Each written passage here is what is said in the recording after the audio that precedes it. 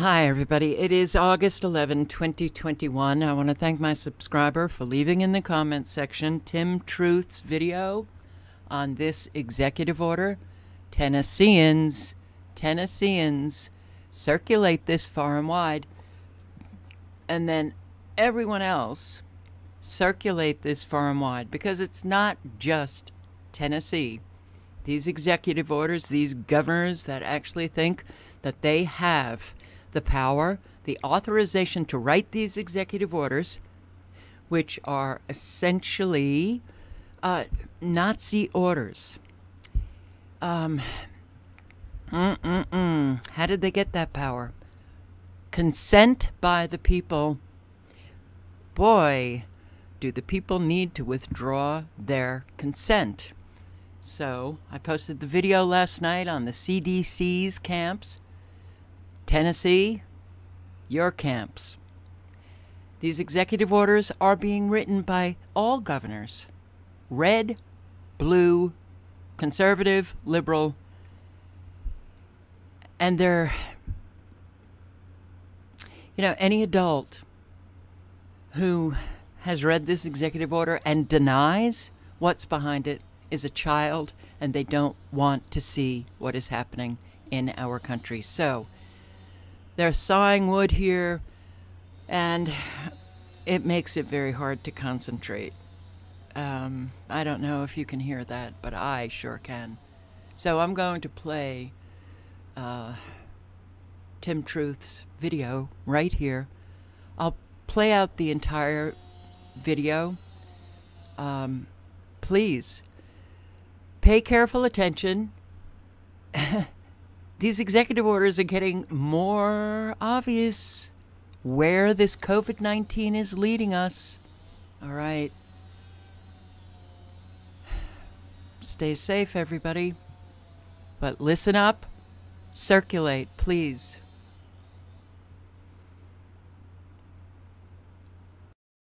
Won't take the experimental injections.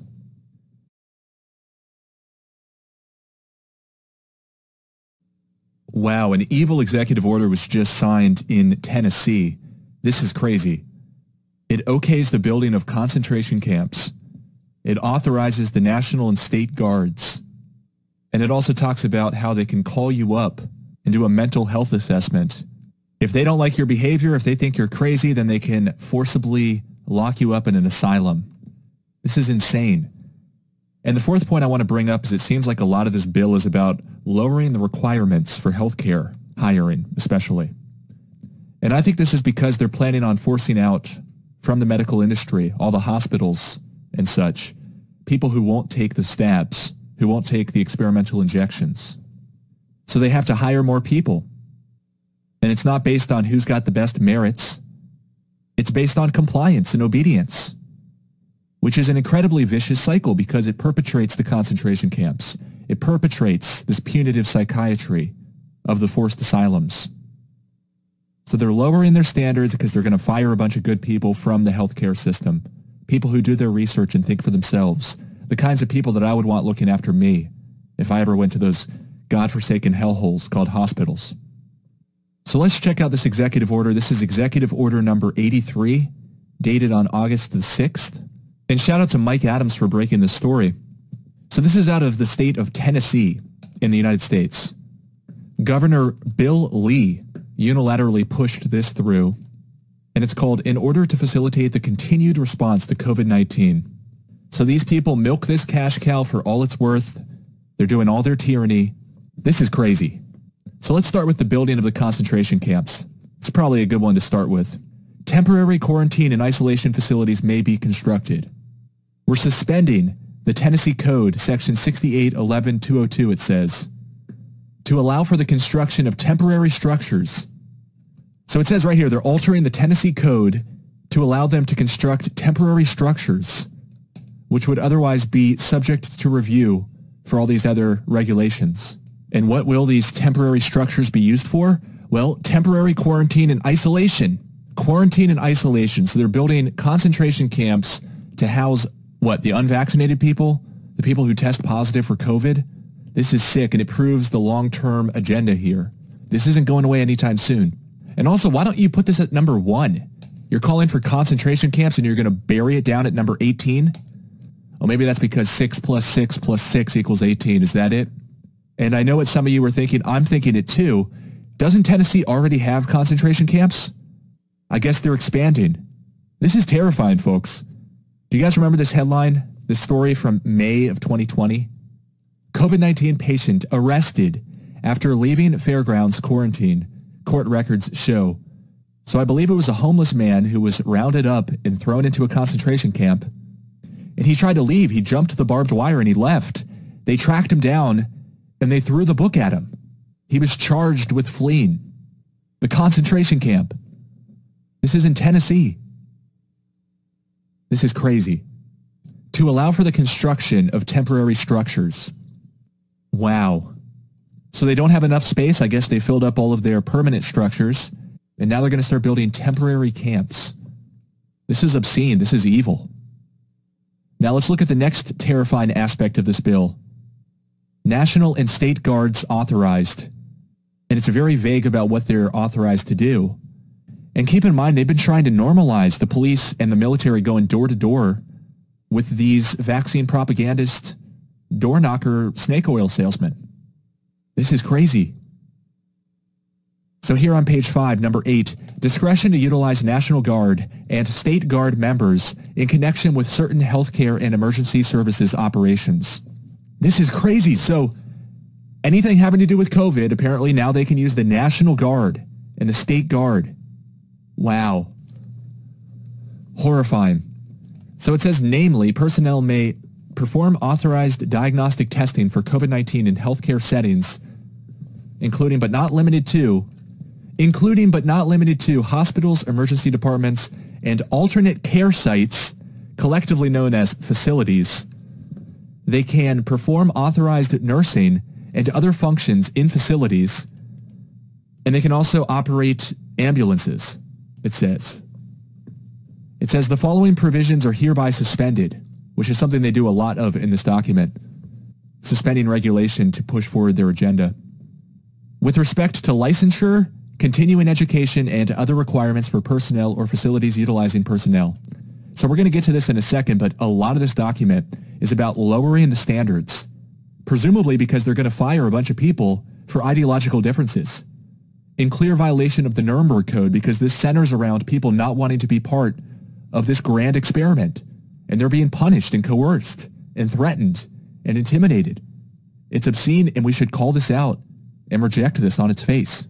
So just to recap, so far we've covered the governor okays the building of concentration camps for COVID-19. He authorizes the National and State Guards, pretty much the military, right? That's a scary combination. So let's go to the third point here. They can call you up and involuntarily confine you. Look here at number 14 on page number 7. Telephone assessments for involuntary commitment cases are permitted. So presumably they already have some punitive psychiatry system. And if you've never heard of punitive psychiatry, you really ought to look it up. It's where the state punishes dissenters by forcing them in asylums or forcing treatments on them or taking away their rights, etc. It seems we can't shake this terrifying atrocity called punitive psychiatry. It's been with us for a long time, and I see it rearing its ugly head big time very soon. So presumably they would have to see people in person previously to involuntarily confine them. But now they can do it over the phone. They can literally phone it in as they steal people's liberties and force them to go somewhere that they don't want to go. Hence the word involuntary. This is disgusting. This is evil. These people never committed a crime, yet they're being targeted by the state using the guise of psychiatry.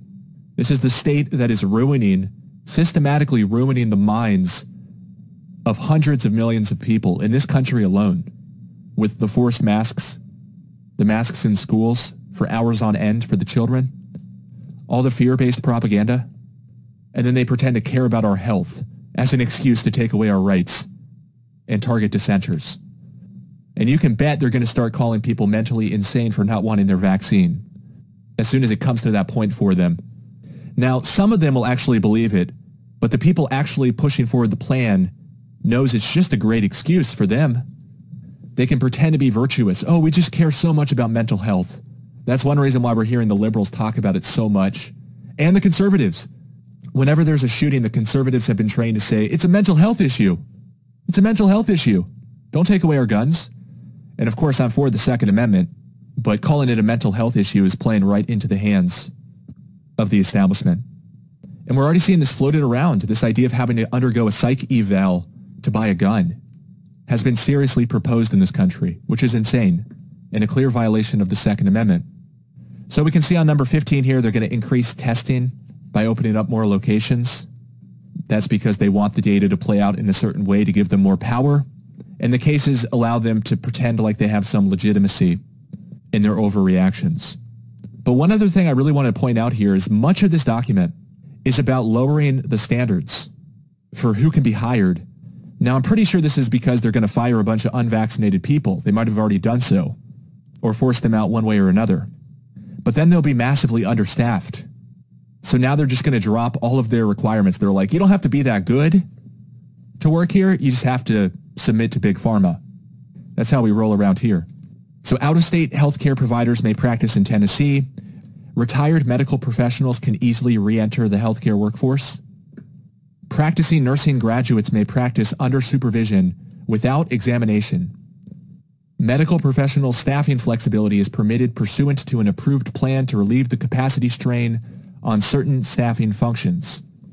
Behavioral health, what the hell is behavioral health? Behavioral health, inpatient, psychiatric, residential, and crisis care staffing flexibility is permitted pursuant to an approved plan to relieve the capacity strain on certain staffing functions. Are these the shrinks that are going to be involuntarily committing us over the phone? So lots of stuff about quote-unquote staffing flexibility. If they really cared about staffing flexibility, they wouldn't fire people in clear violation of the Nuremberg Code. This is insane. Now, what I really hate is this is paving the road. It's like rolling out the red carpet for an almost certain horrific outcome in the future.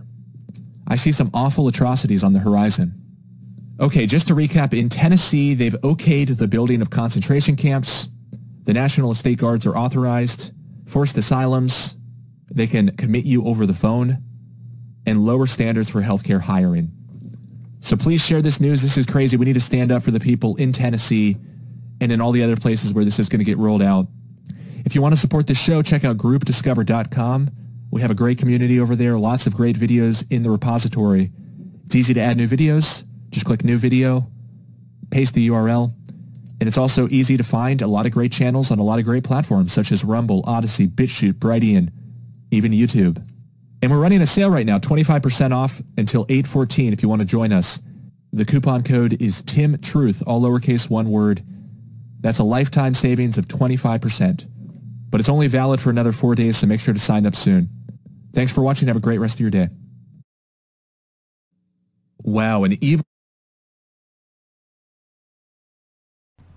Okay, so I would recommend you subscribe to Tim Truth, and he is on Odyssey, BitChute, Group Discover, Float.app.